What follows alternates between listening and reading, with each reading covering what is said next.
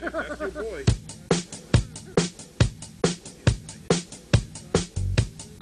DJ Medi.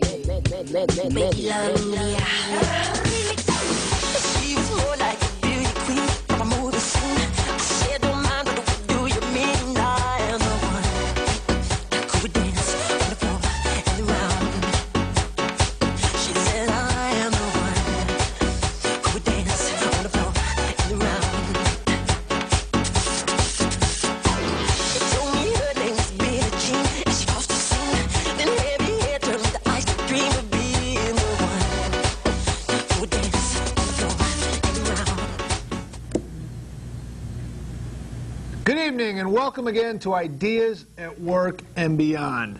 I know this isn't supposed to be a commercial show. This is, what do they call it, public access, so you can't really endorse an enterprise or anything like that. But I can tell you that tonight I had dinner at Two Steps. It's over there, and this is not an endorsement, but all I can say is it was a very fine restaurant. What'd you have? Yeah, the cheeseburger was very good, and they had chicken wings. It was very, very good. Although I really can't mention the name, which is Two Steps, because this isn't a commercial entity. Wait, the manager, she's pulling the plug. Just stop that. Okay, welcome again. Take two. This isn't live, is it? I think it is. Okay, forget everything I said. Welcome again to Ideas at Work and Beyond. Mic me. Tip O'Neill.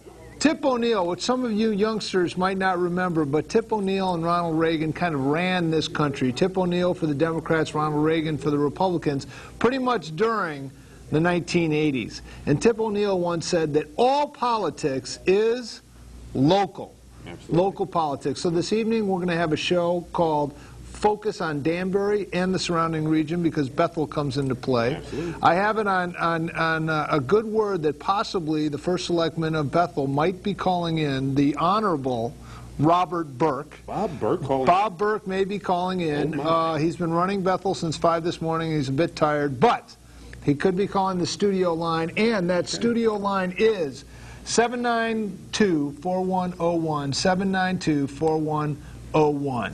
And this evening, as has become our habit, we have the illustrious, the much-feared founder and editor of Hat City Blog, Al Robinson, will be joining us. How are you? Thank you very much for joining us. All right. And you have something where we're talking about a water tower or something like that that's coming in on the Bethel-Danbury line, and there's some debate. What's going on with that? Well, you know what's going on here is that there's a lot of issues that are happening in the Danbury area. One of the things I like to talk about on my blog, which, by the way, this Sunday will be 4 years of Hat City Blog. 4 years of Hat City Blog. 4 years of Hat City Blog. That's putting incredible. Fear into the greater Danbury area. And by the way, that's Absolutely. one of the longest-running blogs covering local politics in the state of Connecticut. So, Wow. kudos to Impressive. me. Impressive. All right, so a lot of stuff that I like to keep an eye on. I think that politics in terms of like common council or selectmen meetings is one thing, but if you really want to know about what's happening in terms of the makeup of your city or of your town, you follow the stuff that's happening in planning and zoning commission Yeah. meetings. Yeah, that's true. You know, with zoning, you know, they carve up the layout of the city, and planning decides what types of developments go into your city. So, Absolutely. You know, so you I mean, some of it, to be honest with you, is a little mundane, Right. a little dry, but you've got some film clips this evening of various planning and zoning meetings and some issues that have come up. Right, so the one thing we want to talk about, there's a proposed water tank tower that was supposed to be placed on Long Ridge Road. So let me go back a little bit. Okay. Between Bethel and Danbury, the town of Bethel actually owns property or land in Danbury. So Had they owned that land since the 1800s? I don't know how long they've owned it. It's Danbury and Bethel's kind of weird. You know, Danbury owns land in Bethel, Bethel owns land in Danbury. I don't really know why. It doesn't really make a whole lot of sense to me. But I know that the town of Bethel wanted to place a water tower off of Long Ridge Road.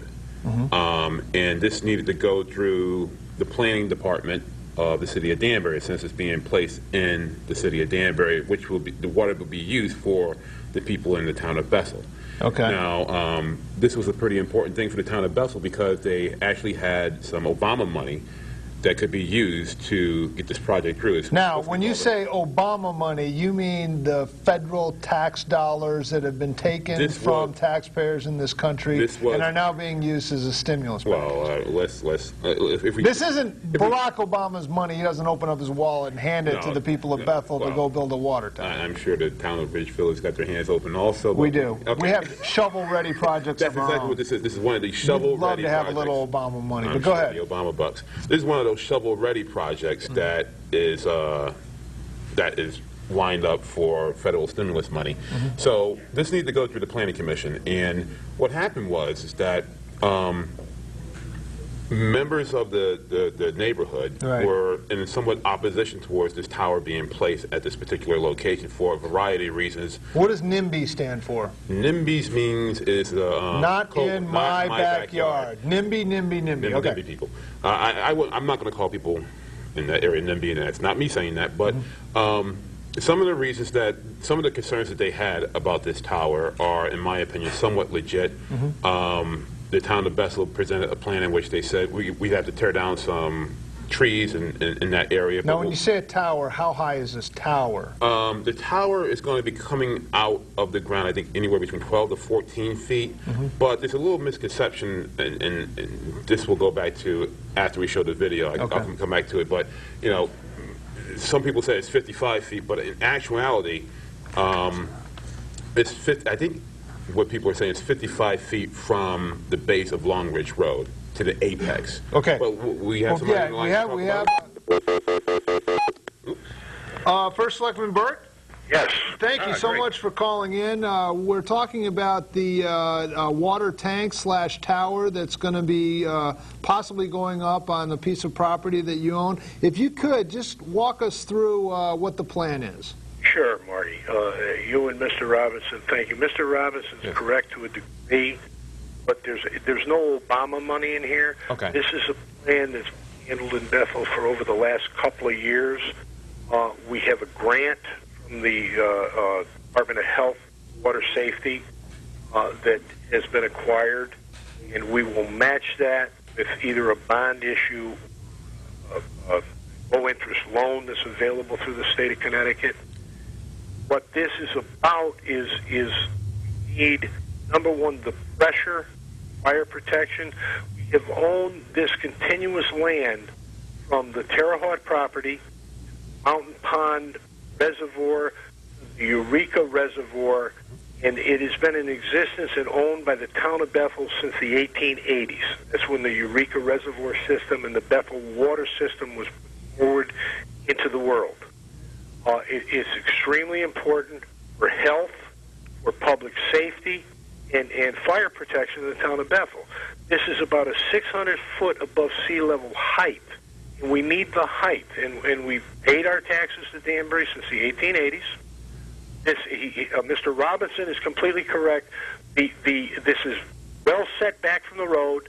The roof on this is a maximum of 14 feet. It's not Long Ridge Road.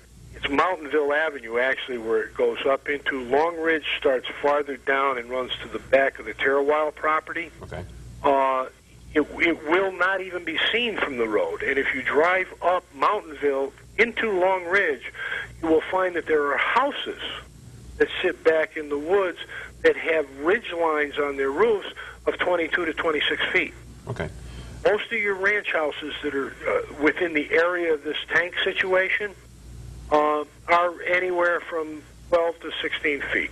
First Selectman Burke, It's going to be a 3/4 million gallon tank, but it's buried for the most part. Where does the issue stand right now? If the citizens... Danbury has denied Bethel the opportunity to build. They had 4 members of their Planning and Zoning Commission that were present out of a 5-member board, and they unanimously, 4-0, voted against the acceptance of this. Now, we have, and we'll be able to show, I don't know if we can have Mr. Burke on after the video's done, but I actually attended the Planning Commission meeting where the decision was dropped down, and I'll be able to show to the audience the actual video footage of the denial and the reasons behind the denial from the members of the commission that were present there. I actually think, if I'm correct, I think there was 5 people there. If I may say this? Yes. Go ahead, Ms. Burke. Go This ahead. is the way the democratic process works, and of course it's going to be respected, but I can't move my reservoirs. That is a spot that our reservoirs and our water supply is carried from. We pump from our well system to our clear wells at the Eureka site where our treatment plant is, so we get pressure now. And it's imperative that we get more pressure. The development that's come in Bethel over the last 10 years, and we have another, approximately 350 units that will be constructed in the next 3 years in Bethel. We need this for fire protection. We need the pressure in case, God forbid, we have a fire. And we just last Sunday had a bad fire on the Hudson Street condominium on the Bethel-Danbury line. Now, it's in Bethel, but we lost 2 units, and we had 2 other units affected. No, I don't think, and again, I attended the meeting, and we'll be able to show to the audience the video footage of what was said at the meeting. I don't think, based upon my knowledge of attending the meeting, that the rationale behind denying the proposal was based upon, hey, we don't want to give Bethel this thing. I think it had more to do with aesthetics, with the placement, the trees, and I think if the tank was actually moved back a little bit, I think this all can be worked out. But again, I'll let the members of the audience watch the video footage of the meeting. And we're looking into that where we are now, Mr. Robinson, is we are looking in that direction to find out where we can accommodate. But it's imperative that we remain on the same level as our clear wells at the Eureka Reservoir. And there's not that much room in that area. We may be able to push it back a few more feet. Yeah, and I think we're willing to do that. We want to be good neighbors. We've existed up there since 1880, and we've been very respectful. And I think the Planning Commission actually reflected that in their decision. I think in some of their rationale behind them denying this, particularly with the pine trees and the location of it. I think if it was moved back a little bit, and I think you'll have an opportunity to see the video, which we'll show in a couple of minutes. You can see that I think this can be worked out between the town of Bethel and Danbury, and I hope it will be worked out. Well, it's imperative that Bethel... I just don't think this is something that would have to go to a court level. I think this is something that can be worked out between the 2 towns. Oh, and that's what we're going to try to do. I mean, we're at that point. We're trying to cooperate and work. We applied. In actuality, we really didn't even have to apply to the planning and zoning situation in Danbury. We did that out of great respect for our big sister, Danbury. Bethel, until 1855, was part of Danbury. Right. And again, like I said earlier, there's water tanks that the city of Danbury has in Bethel. It goes both ways, so this is not like a big controversy or anything here. But for the viewing public, I think if we have an opportunity right now, if we can have you stay on the line, or you can watch the video on TV. No, I'll kind of stick here. I have you on television, Mr. Robinson, but I don't have the sound on me. I'm hearing it, and it's very low on my phone. I don't know how well you hear me. What we're going to do right now is we're going to run the video from the Planning Commission meeting right now, and if you want, you can call back after the video is done. But we also have the response from the Utility Commission meeting from Bethel and your response to it. But for right now, if the people in the background can run that footage, this right now is the video footage from the Planning Commission and their decision on the water tank proposal. So let's run the video, please.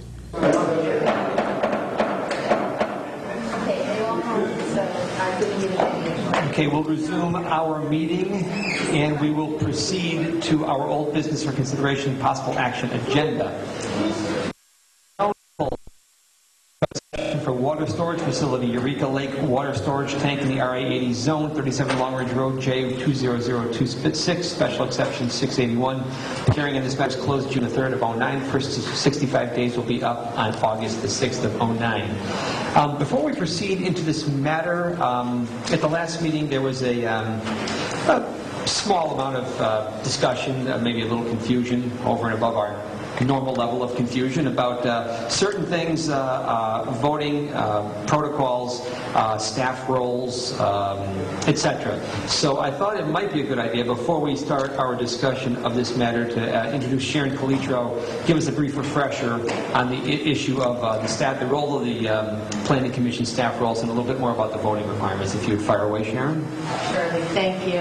I'm going to read into the record a memo prepared by staff, dated July 1st, to Arnold E. Finaldi, Jr., Chairman, City of Danbury Planning Commission, for the planning staff regarding special exceptions, Planning Commission votes, and staff roles. Let us clarify voting procedures and staff reviews for special exceptions, which includes the petition from the town of Bethel for the proposed Eureka Lake water storage tank, among others.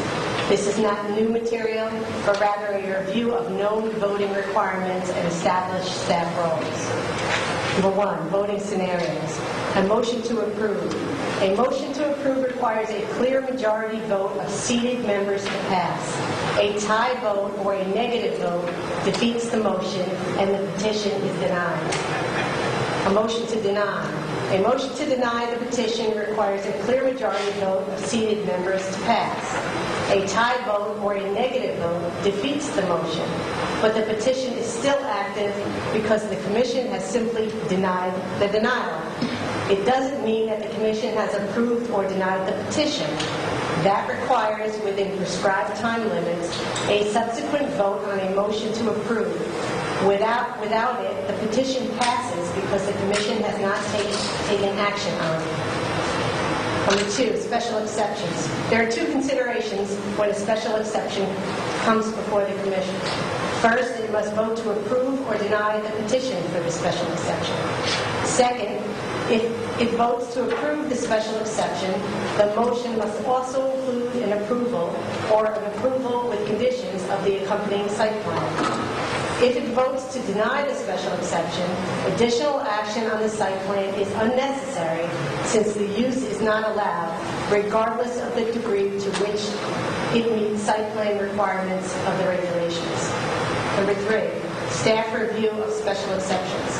When a petition for a special exception is received by the Commission, staff reviews the site plan for compliance with zoning requirements and reports to the Commission on our findings.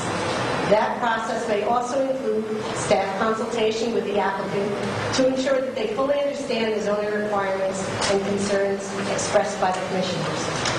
A substantially positive site plan review should not be construed as a recommendation by staff to approve the petition for a special exception. That requires further consideration by the Commission of the 4 conditions expressed in Section 10C-4A.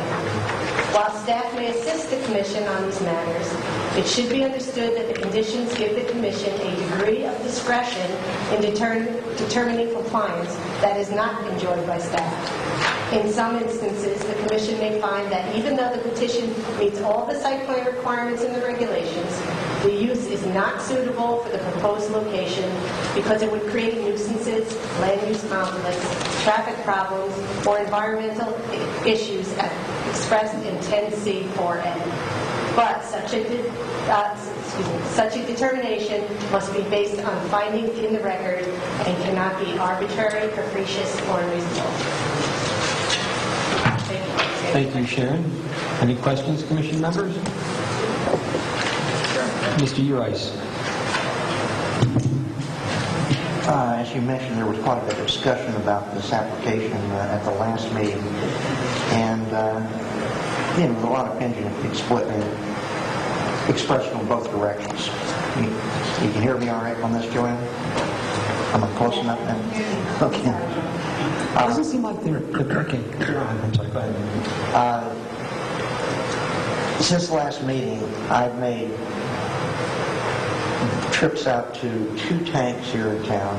One that's getting ready to go online off the reserve. In fact, I actually got a nice little tour of some of the inner workings of that tank. One over at Terrywile, and 2 site visits to the applicant area under question here. And the more time I spent at this area over on Long Ridge Road and looked at the distances of where they're clearing tree lines and looking what is left and what kind of vegetation is there. What you see is it's a deciduous forest. There's really not evergreens there. If there are, I mean, they're far and few between, or some specimen trees that neighbors have planted in their yard or something like that.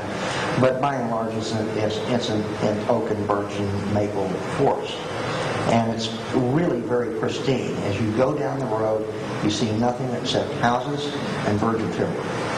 That's it. Looking at the distance of what they're going to cut out, clear cut from the center of that tank, they're going to clear cut from 65 feet out to almost look like 80 feet, according to my Distometer. And it was going to leave a very thin amount of mature forest between the roadway and the clear cut. And even if you, once we have to look at this for the applications before us, and even if you put, let's say, a double row of evergreens in front of that tank, I don't see that in any way it's really going to hide the tank, but even beyond that, it would be an unnatural change in the scenery. I mean, it would just, for that area, it would destroy the natural, pristine nature of that neighborhood.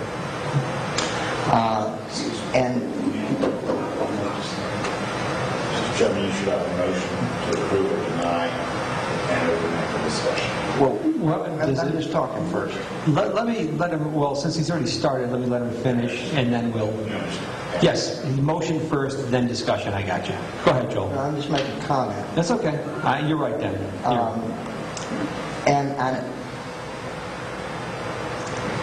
And it just doesn't seem to me that it would meet the way the application stands today. And that's not saying that can change it at some future point and bring it back, and it might be okay, but I think as the application stands today, it just does not meet the requirements of 10C4A subsection 2, being designed in a manner that's compatible with the character of the neighborhood. So, based on those observations, and that's my primary concern, it's not one of traffic safety or health safety. It's certainly not something that I think will create an environmental issue per se. But subsection 2, I just don't think it meets the criteria. As such, I'm going to make a motion. We have a draft denial before us that's been presented to the Commission. I'm going to make a motion that we deny this application on its merits as per the draft denial before us. Motion made. Do I hear a second? I'll second that. The motion has been made by Mr. Urice and seconded by Mr. Manuel. Before we proceed, I just want to make sure who is eligible to vote on this matter. My understanding... Okay. Everybody but Ken. You got that nice and quick. Thank you, Joanne. No, that's okay. I just wanted to confirm that. And again, there has been a motion made by Ms. Urice, and my apologies. If we followed Robert's Rules of Order strictly, we would have had the motion first and then the discussion. Joel made his comments first and then made the motion. No problem. That's not to say I don't have discussion. No, absolutely not. So, we're going to... Okay. You see, you threw up the whole meeting here, Dennis. Okay, we have had a motion and a second. Discussion. Commission members. Well, I'll just want to say that although at the last meeting I kind of indicated that I was prepared to approve this, I have indeed changed my mind about what Senator Jurgensen has done. And, every time I drive by there and I look at the pictures and I see how big this is going to be, it's just going to be a very, very big structure, and it's not going to be easy to hide. And I think that in view of the fact that they have so much other property, that there's got to be a way of moving it further away from the road. Thank you, Mr. Manuel. I also... Helen, fire away. Sorry. I also agree with what's been stated and what I stated, and agrees with what I stated last meeting, in that item 2 is designed in a manner which is not compatible with the character of the neighborhood. Is definitely in order here, and also I worry about property values dropping as well.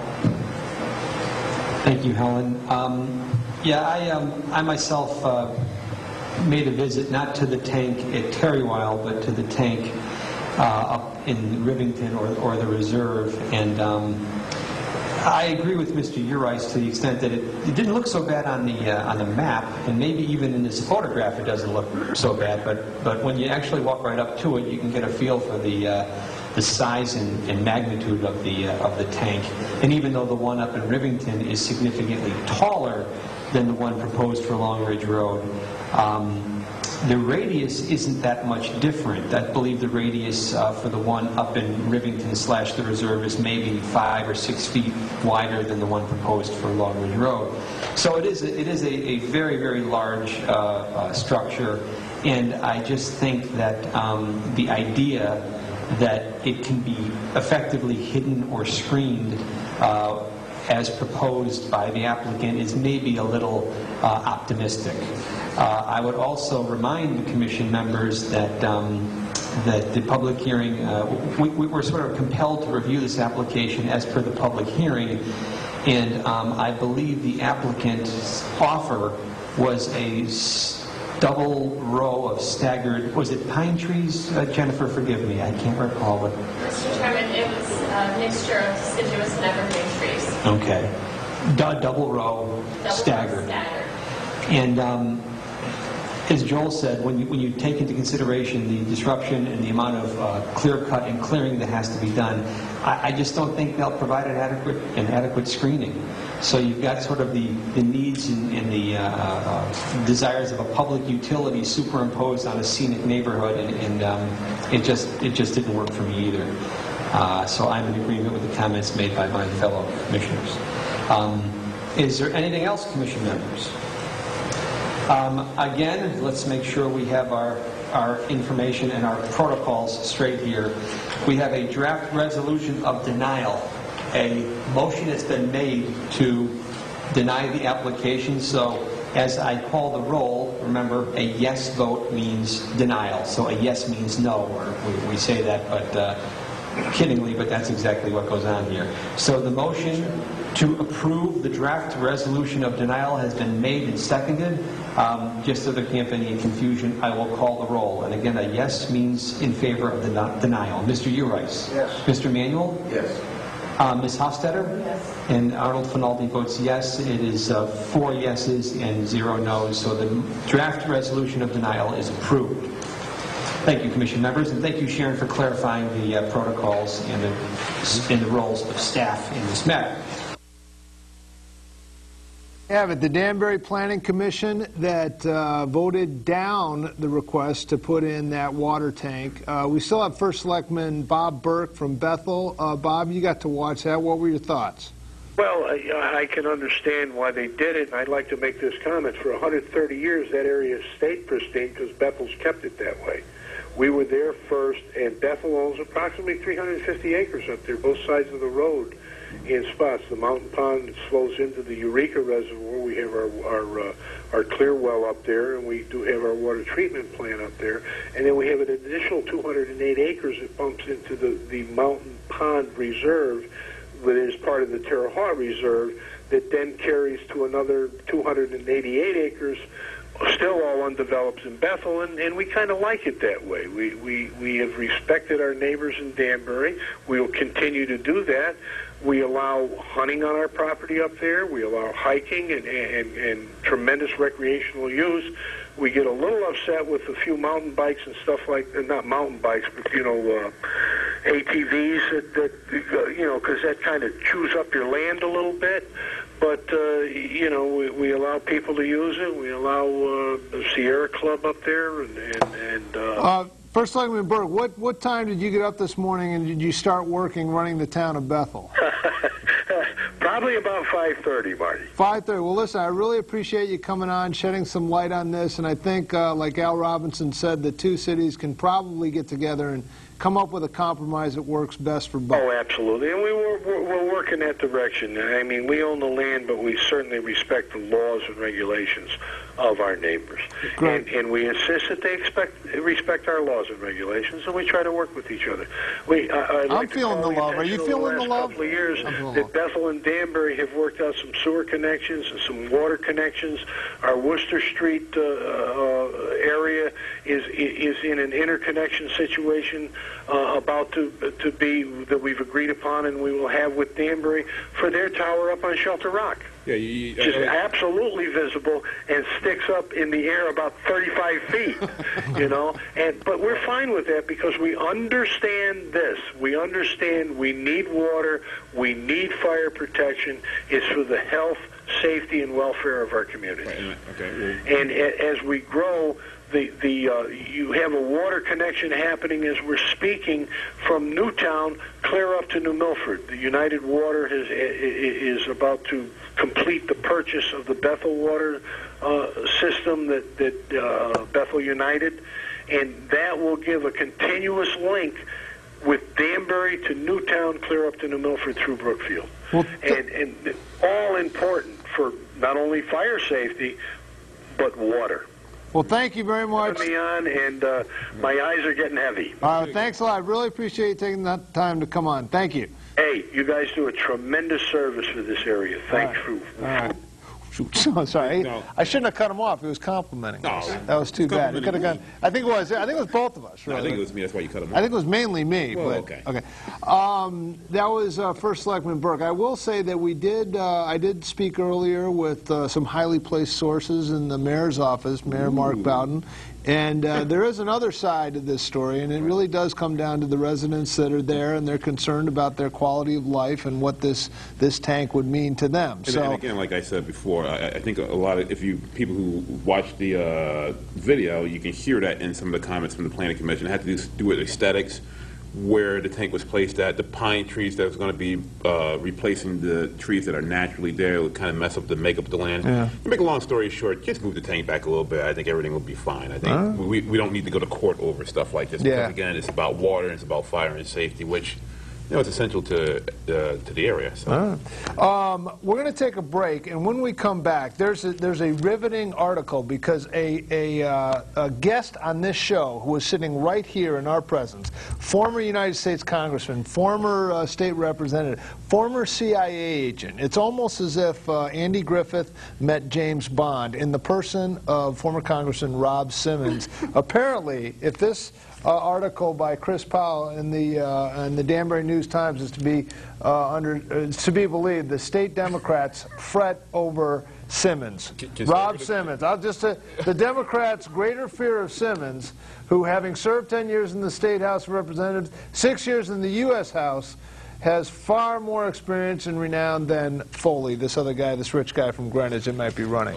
So according to this, Senator Dodd is packing up his office because Rob Simmons will be the new United States Senator. Oh, I can't wait to come back from this break. But more on that. We're going to take a break. We're going to have news and weather, and then when we come back, also we'll welcome your calls, 792-4101. But now to the news and weather, and you're going to like the weather.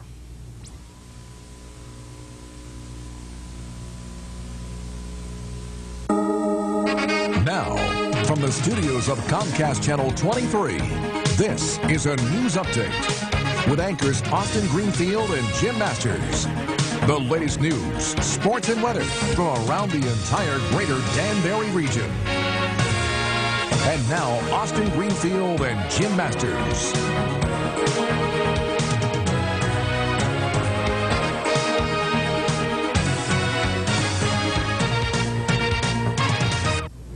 Hello, everyone, and welcome to tonight's edition of News and Weather on Ideas at Work and Beyond.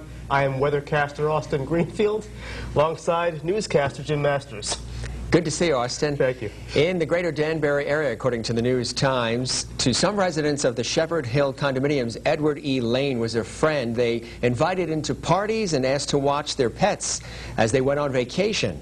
But after police found nearly $10,000 worth of stolen jewelry in Lane's car following a burglary at the 140-unit complex in January, the same residents began looking for watches, rings, bracelets, and other small valuables they thought had been misplaced in their homes and started to suspect there might be another side to the man they knew as Eddie.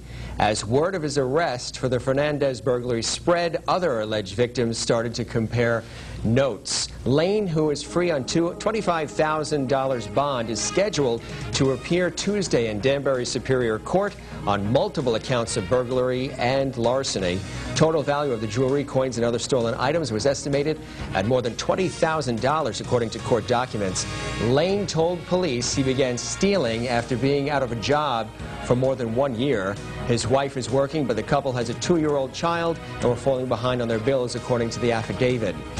Danbury High, Chip Silvestri wrestled with the idea of leaving Danbury High School. The athletic director has announced late Tuesday that he has pinned down his decision.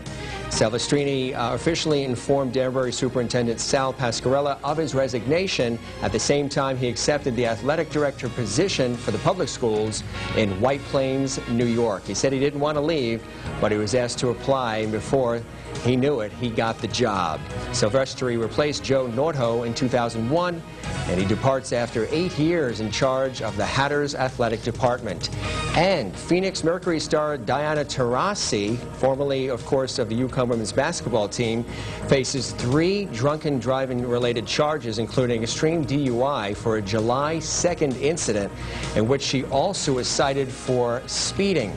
A Phoenix police report released Tuesday that Taurasi's blood alcohol level was 0.17%, or more than twice the Arizona legal limit of 0.08%. The 27-year-old guard was cited hours after she scored 22 points in the Mercury's 93-81 victory over the Seattle Storm.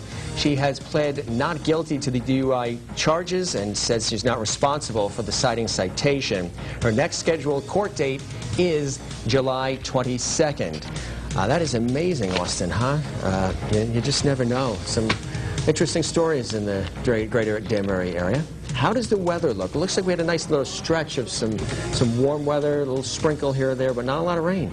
We got rain coming up? Not a lot of rain, but some rain coming up for tomorrow night into Saturday.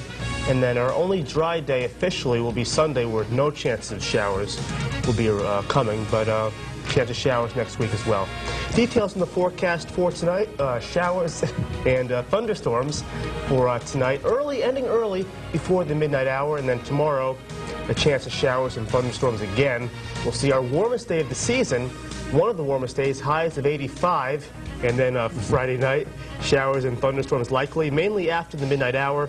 Saturday, a chance of showers and thunderstorms. Sunday, a nice day, mostly sunny with highs around 80, and then Monday, mostly sunny, highs around 80. Then Tuesday through Friday, chance of showers with highs around 80. Very good. So not bad. Good weather coming throughout the area. Thanks, Austin. Well, that is our report for news and weather for Comcast Cable Channel 23. For Austin Greenfield, I'm Jim Masters. Stay tuned for more of Ideas at Work and Beyond with Marty Heiser coming right up. Thanks for joining us.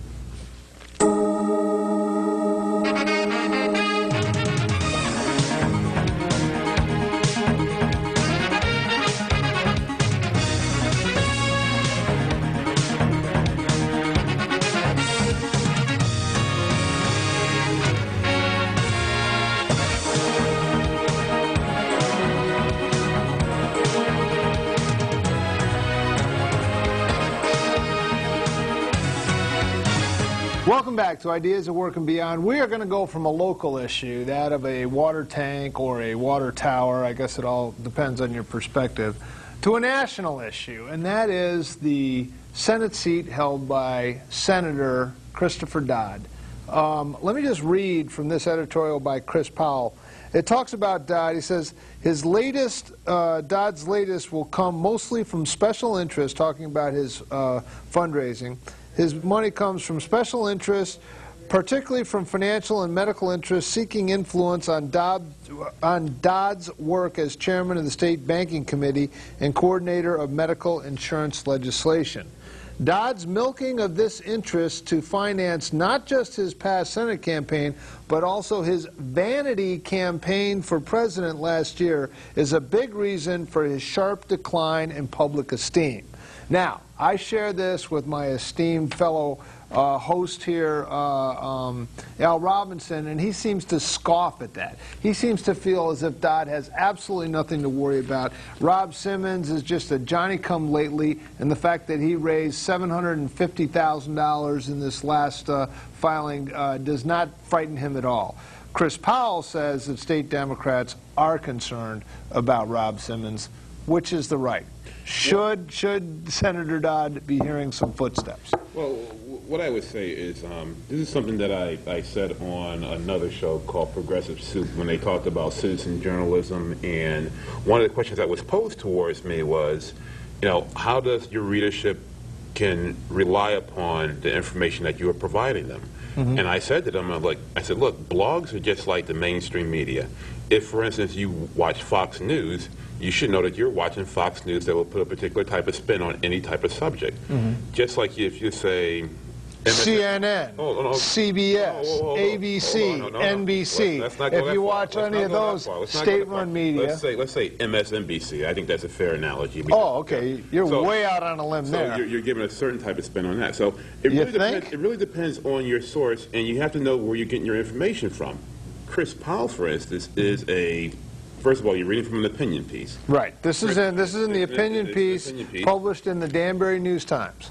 Chris Powell is the managing editor for the Journal-Inquirer, a very conservative, right-wing columnist. So you're going to get a particular type of spin from Chris Powell. Anybody who knows about the FOI case that was done down in New Haven with the ID program and illegal immigrants know that Chris Powell was one of the persons who wanted to have the information from the ID disclosed to the public so people would know who would sign up on this list.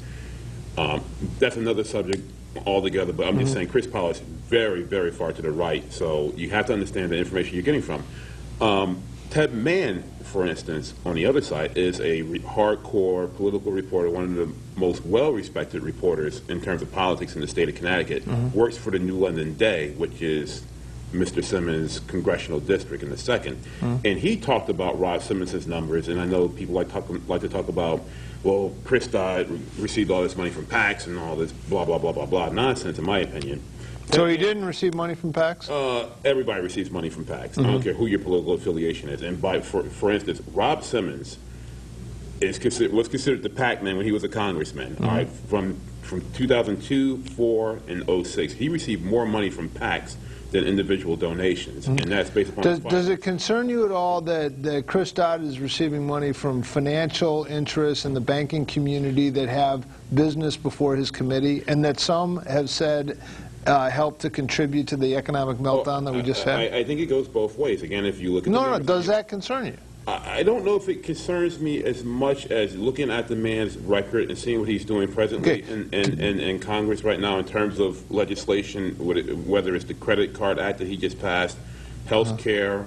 I have two other questions along Chris. Does it concern you that he was absent from the state of Connecticut, put his children in a school system in Iowa in what, you say it's a bias piece, but they called a vanity campaign for president. Does that concern you at all? I have one other concern.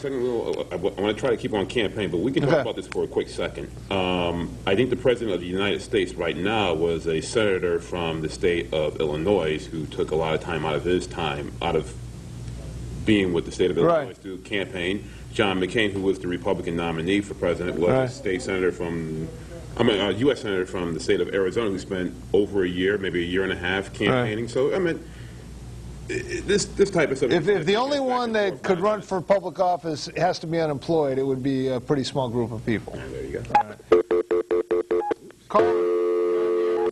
But try again. Sorry, go ahead. Okay, so look, Ted Mann from the New London Day said this here. Like, first of all, Rob Simmons received $750,000 in the second quarter. But if you look at that there, it includes a $20,000 loan to his campaign that Simmons gave to himself, also $112,000 in unpaid debts, which works out to be about 15% of his total take. If you subtract all that stuff from his cash on hand, he gets something like $448,000, which is almost on the level of Tom Foley. It's an old trick to hold off your debts until like the third quarter to show that you have a higher number. It's one of those tricks that you have a higher. Caller, you're on the air. Yeah, first thing, I think we should invade Danbury about this water issue and then tie up the mayor and throw him in the river. Now, there's a point. Do you think that, what would it be, the police force or the fire force that would actually do the invasion? I don't know. Caller, what are your thoughts? I think the citizenry should pick up their pitchforks and run them out. We need water.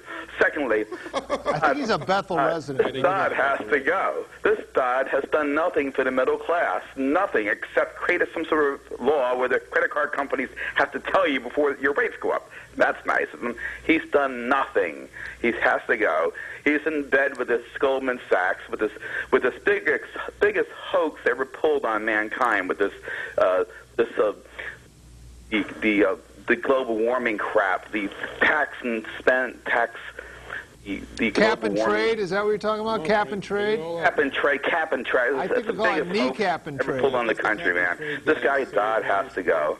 I'll see you. Thank you. Bye-bye. Thank you very much. That's the cap and trade that Miss Palin and John McCain also supported. Is that right? Yeah, I'll give you the information. Look, I'll make you a YouTube sensation. I'll splice this all together for you so you can watch it. That would be good. Okay. YouTube hits for Ideas of Work and Beyond are a little anemic, so anything that would spice that up would be good. Yeah, Caller, you're on the air. Caller, are you there? Yes, I am. This is your big moment. Please share with us your insight. Do you think Bethel should invade Danbury so as to put up this water tower? No, I do not. Thank you. Then give us a more reasonable comment if you would. Well, I didn't call about that. I talked about Senator Dodd. What are your thoughts on the good senator? I called his office the other day. How'd that work out? Well, I called him because this credit card bill that he passed doesn't take effect until next February. In the meantime, all these credit card companies, every time you get your bill, they're raising the rates. I hear you. Well, no one is doing anything, and if Senator Dodd really cared about people, this bill would have taken effect immediately. Well, one of the things that you have to understand about that particular thing is that Senator Dodd actually wanted it to happen immediately. There was pushback from members on the Congress to not have that happen. So he would have lost a lot of, he wouldn't have lost a lot of support. The bill itself would have lost a lot of support. So it's not necessarily Senator Dodd. I mean, he's one member of a big Congress. We're talking about the House of Representatives and the Senate. But he did work very hard to try to get that thing to go in immediately. In fact, that was one of the questions I asked him when I interviewed him a couple of months ago, because I was also concerned about this as somebody who was a college student who was just bombarded with solicitations on credit cards. Yeah, you have been pre-approved, $50,000. Sign here. I had 12 cards when I was in college. It really hurt me financially, and it hurt my credit rating for a number of years. So I wish I would have had this bill here in existence when I was in college. Look, there's give and take and all types of stuff like that. You know, you can't get everything at 100%.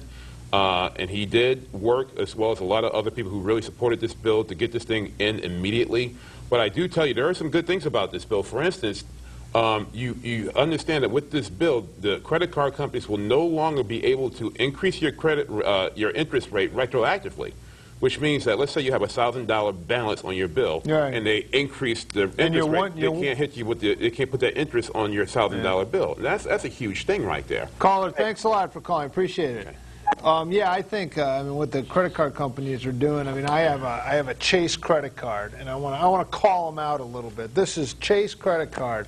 These people right here, if we can focus in on this, they really got my goat, because basically never miss a payment, always pay your bill on time. They lower your credit like from 15,000 to 9,000 for whatever reason. So be it. And then they charge you because they say you charged over your rate, and they don't even tell you that they lowered it. And so once you charge over your rate, they can take it from the teaser rate of like 2.9% up to 30%. 30%.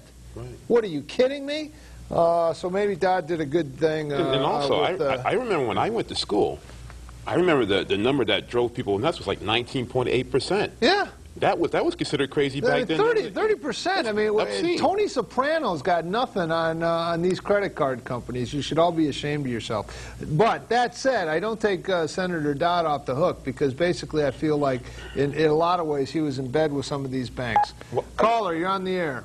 Marty, that's another point. You can't just ditch your credit card when it goes from the teaser rate to the extortion rate of 30% because that affects your credit risk score if you were to cancel the card and take another card, from what I'm told from my banker friends. Well, I mean, the bill to help consumers really didn't do a hell of a lot.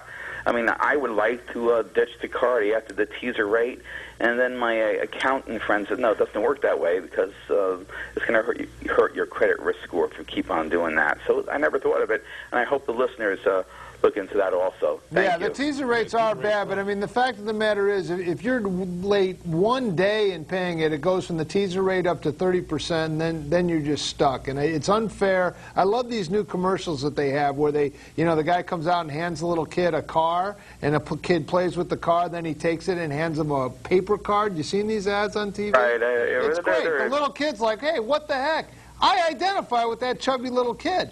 To these banks, I'm saying, like, what the heck is going on here? You know, I mean, we pay our bills. You make your money on your interest. Now, what do you want to, just suck our blood on top of everything else? Chase Bank. That's the ones that have got my goat for tonight. And they should. Marty, and I thought the hottest place in hell was reserved for lawyers. I think the second place in hell is reserved for lawyers after these financiers. Well, it could be. Thanks a lot. I disagree with Bethel invading Danbury, but good thought.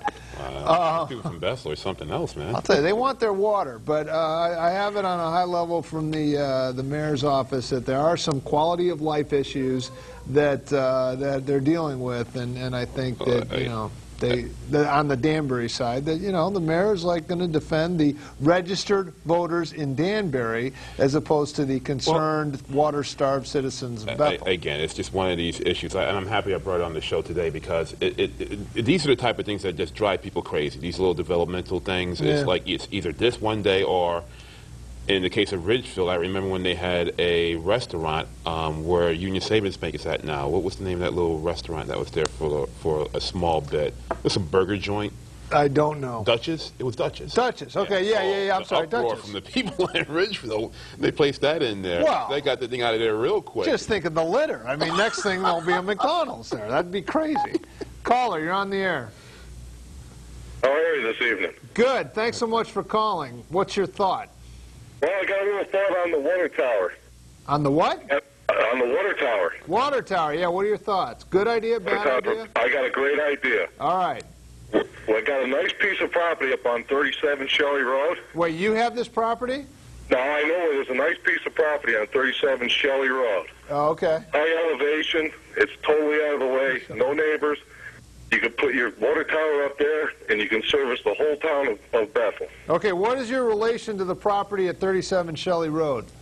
I'm a neighbor. Oh, you're a neighbor, so you'd like to sell your neighbor's property and put a water tower? I just think it'd be a good place for it. It's a good elevation, and they have fires up there once in a while, so it'd be a good location for it. This is democracy. Thank you very much. Appreciate that. We got to get the first selectman back on because apparently 37 Shelby Road would be the place to put this water tower. See, it's because of this show. We solve all problems. I think we should hug and say kumbaya. Oh my! All right. So you really think Dodd's got nothing to worry about? I didn't say he's fat, happy, confident. You don't think this pushback him and Barney Franks and these banking committees and everyone's 401ks going down? You don't think someone wants someone's head and he's the next guy up for election? There's a lot of rhetoric that's being said about Barney Frank and Chris Dodd without examining. What are you talking about rhetoric? It's a lot of rhetoric. When did Chris Dodd take over?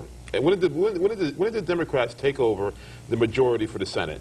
It was January 2007.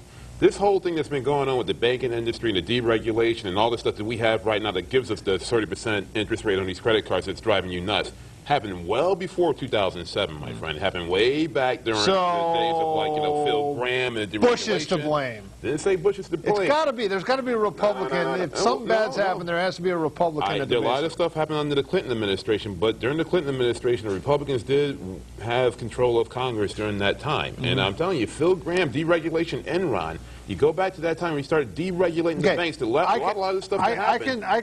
What is it? Maxine Waters, is that, she was on that banking committee too? That's the... Is that when the Republican was the chairman of that banking committee? That may be. I can show you videotape. The president went like this and If you have a 12-year-old at home, get them to go on YouTube and find Maxine Waters Banking Commission, and you'll see videotape of when the Bush administration set up their auditors and said what's going on at Fannie Mae and Freddie Mac is wrong and we need to be addressed. And Barney Frank and Maxine Waters shouted that guy down and said, how dare you say that the emperor has no clothes? Everything's fine. What are you talking about? Iceberg? What iceberg? Full speed ahead. And they took us on USS Titanic, and they took this economy right down the tubes. The minorities on the banking committee during that time period did it. Look, you're the guy who's always running videotapes at all these inane political meetings. I'll whip it all up for you. YouTube it, see what they said, and they said the only problem that these banks have is that you people are questioning it. Everything's fine. People are getting mortgages. Everything's fine. Iceberg? What iceberg? You give me a week, I'll whip it up for you. I'll make you famous. I'll take what you just said right here and segue right into that video footage and show exactly what happened. Okay. I think it's a little different from what we you are on described. live television. This is being recorded. I'd like to see that. And also, why don't you tell for our viewing audience, we had a bet about the governor of South Carolina. That's your man. I forget. He was Republican. He's a man going through some transition. He had some issues in Argentina. He had issues. He's gone again. They lost him again. He was looking for love and all. I think he was on the Appalachian Trail. Yeah, we had a bet that he would stay in office, and he did. Oh, yeah, here we go. And don't tell me about the caribou, although gas is... Oh, my goodness. It's just all right, we've gone a far afield. So Dodd is going to survive or not? Well, let's just put it like this. Dodd raked in $1.2 million, but I want to get off of Dodd. I think what I tried to do when Rob Simmons was here was just talk about other Republicans that are in the race because, look, you got Tom Foley. Look, say what you want to say about the guy. He raised $530,000 in 26 days. Didn't he write a check for 530 of that? Okay, all right. He's a big-time fundraiser for the Bush administration. He shook the money tree, and he got that money in 26 days, where Rob Simmons had three full months to raise his money, in which, like I said again, there's some funny stuff going on there. Peter Schiff, he's one of these guys from Ron Paul. He can do one of these money bombs and make a lot of cash real quick. You got the state senator, Sam Killigiri. He's a guy out of Waterbury? Guy out of Waterbury. A former guest on this show, Dick Foley, thinks he has the best chance. I think out of all the Republicans I see here, I think that guy's got a good shot. He raised about $1.25. I know everybody wants to take a shot at Chris Dodd, but you got 4 horses in this race that made money in this current climate. You're going to have a bloodbath between 4 Republicans pretty soon. And I saw when Foley put out his numbers, Rob Simmons came right back immediately with an email trying to diss Foley's numbers. It's going to be a bloodbath between those two guys. Look, this is how our system works. Of course, the only one who's going to run on the Democratic side is Senator Dodd. A good, healthy primary tends to energize the party, and I think that Republicans recognize we have a chance to knock off a Democratic senator, and I think they will unify the party under Chris Healy, our beloved chairman of the Republican Party, and I think we will field a impressive candidate, and I think we got a good chance, because there's a lot of anger out there. People are saying, hey, stuff is broken, and it's not working, and Dodd with his, sweetheart deal on his personal mortgages, let alone a cottage in Ireland. Google that, see what comes up. I think he's ripe, and it could be time for him to move on. We'll see what happens. I think it has a lot to do with the economy and the direction of the Obama administration. If the economy comes back, if we get a rebound, and more importantly, if we start getting jobs instead of losing jobs, I think it's almost a done deal. I think it all comes down to what's happening in people's pocketbooks. It's the economy, stupid. It's the economy, stupid, and I think that's more important than anything else right now. All right.